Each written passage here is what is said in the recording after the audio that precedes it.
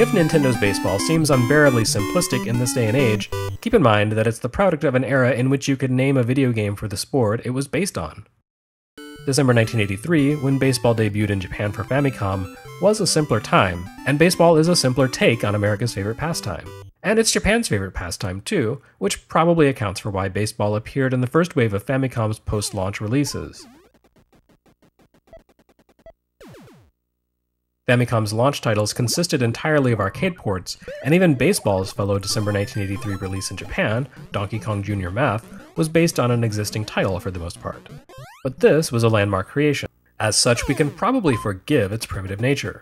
Nintendo was still learning the ropes of its new platform, coming to terms with the capabilities and limitations of a machine designed first and foremost to play a mean game of Donkey Kong.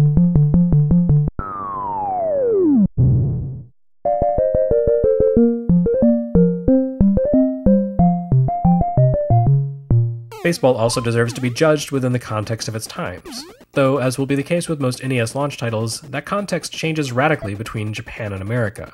In December 1983, this was about as good as baseball video simulations got. In October 1985, not so much. One of the more famous ads of the original console wars featured political pundit George Plimpton, showing off the difference between baseball and Atari 2600 and Mattel and Intellivision.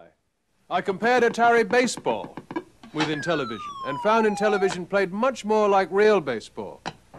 Nintendo's baseball arrived in Japan about a year after that commercial aired, and left them both in the dust. The NES game featured far more detailed visuals, better animation, and more involving gameplay than any of its console predecessors.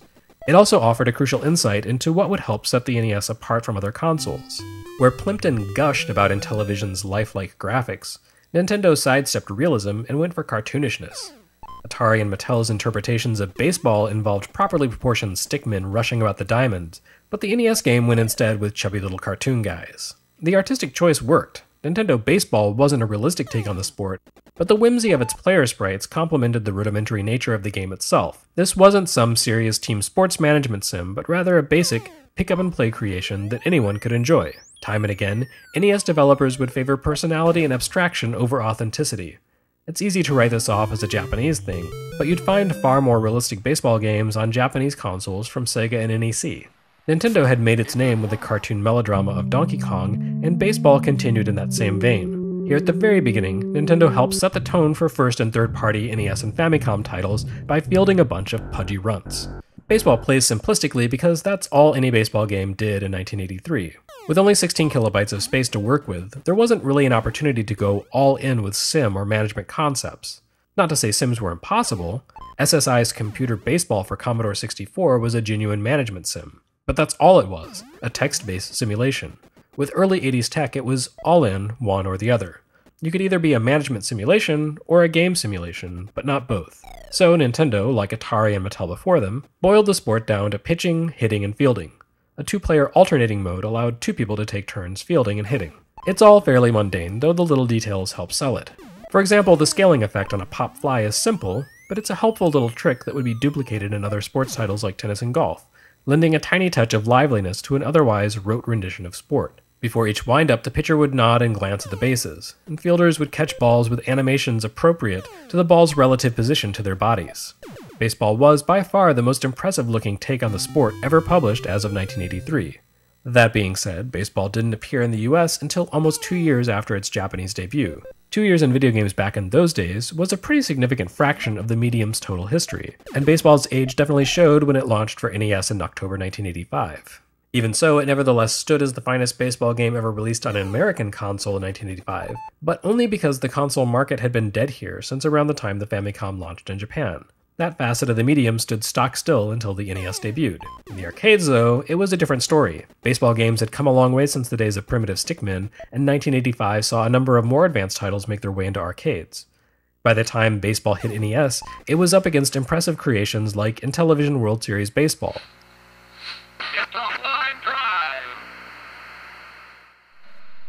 Accolade's Hardball, and Cinematronics World Series The Season. All games that in various ways offered a more sophisticated take on the sport than Nintendo's creation. That's no real fault of the NES's or of Nintendo's. The American console launch suffered a significant delay for entirely practical reasons. But already, here at the very beginning, we can see a difference in how the NES and Famicom were initially presented and perceived by their respective markets. The Famicom offered an essentially arcade-caliber experience at home in those early days. 2 years later, though, arcade boards had grown by leaps and bounds, and the NES, while undoubtedly the best-looking console to date, couldn't quite compete with arcade hardware. Nevertheless, baseball still managed to be a perfectly entertaining take on the sport, and its dual infield-outfield style and format would be slavishly imitated by numerous NES baseball titles like Namco's Family Stadium series, aka RBI Baseball, and Major League Baseball by Atlas and LJN. NES Baseball boiled the game down to its essence, and in deference to the complexity of the sport and the limitations of the controller, it automated significant portions of the game. A hit by the opposing team would send the player's fielder scrambling. Your only direct control over defense came in choosing when and where to throw the ball. Essentially, baseball reduced down to a pitcher-batter duel. You had full control over a pitch, with the D-pad allowing you to deliver a slow, medium, or fast ball as far inside or outside as you like. You could even twist the ball's path in midair to a certain degree. As offense, you could shift around in the batter's box, swing, and attempt to steal bases. Again, just about everything else was automated, so playing really amounted to pressing inputs at key moments. Despite its hands-off simplicity, baseball's presentation went a long way towards selling it. It helped, too, that the game was particularly well-balanced for a single-player experience.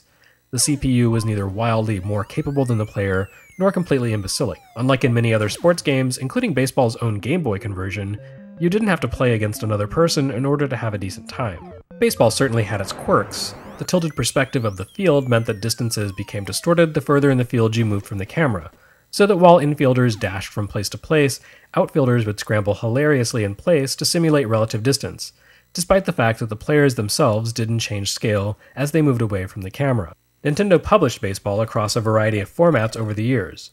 Besides the sluggish and actively unenjoyable Game Boy conversion, it also saw a port to Famicom Disk System with no significant changes, a pay-to-play modification for the PlayChoice 10 arcade system, and a standalone arcade version called Versus Baseball, which added in a few little tweaks like voice samples for umpire calls. Baseball was one of the few early NES cartridges to receive a localization for the NES.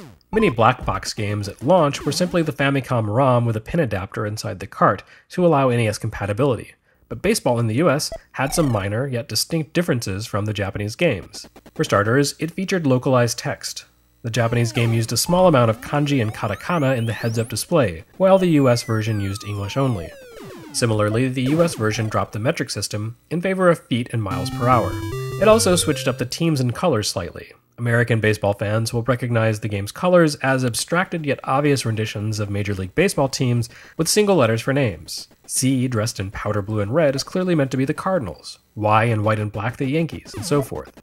And these differ ever so slightly from the Japanese game, which gives the same treatment to Central League teams including the Hanshin Tigers and Yomiuri Giants.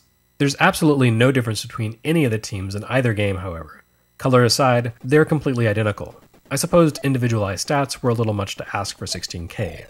Baseball is probably more significant as a historical curio than as something you'd want to play in this day and age, but it was a key title for Nintendo, a game with international appeal, and a pretty solid proof of concept for the hardware by virtue of focusing on a sport that a dozen other developers had grappled with before the Famicom arrived. It's simple, yeah, but this was killer app status for the system. Unsurprisingly, Nintendo has dredged it up repeatedly through the years.